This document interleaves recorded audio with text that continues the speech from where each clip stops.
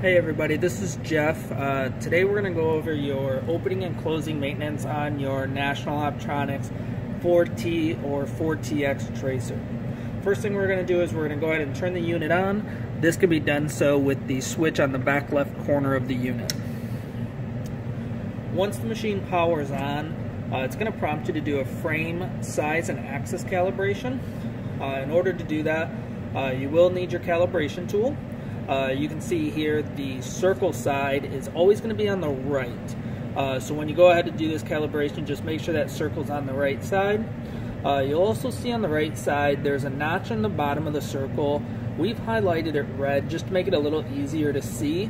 But there is an actual notch in the metal there, which you're going to use to help line up with your clamping studs. So to start this, we'll go ahead and we'll open up our clamp.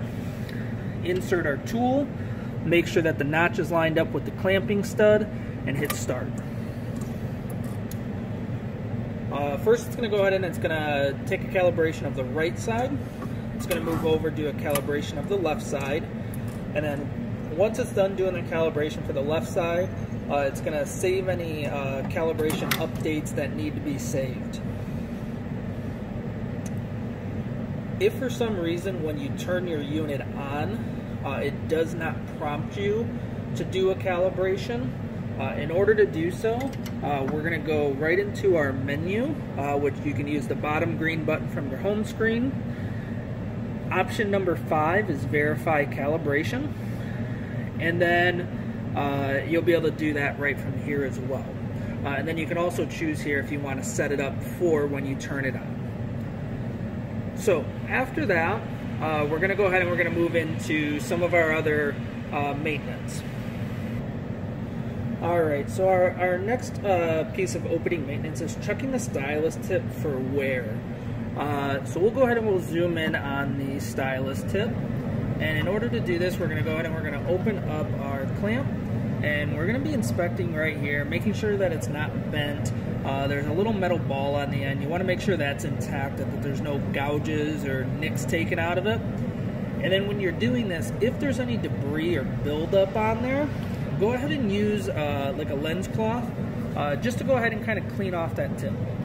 Again, you want to be nice and gentle here, but again, we want to make sure that's nice and clean. Otherwise, it's going to give us false readings too. So after you've done that, the only other thing that we're going to do here in the morning is we're going to check for missing or worn out clamping pads and studs. So your studs are the little metal pieces right here.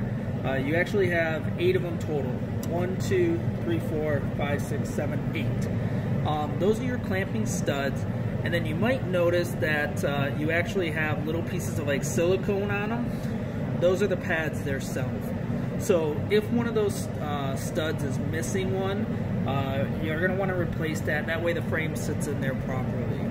After you've done that, you're basically ready to go and do some frame traces. Alright, thank you.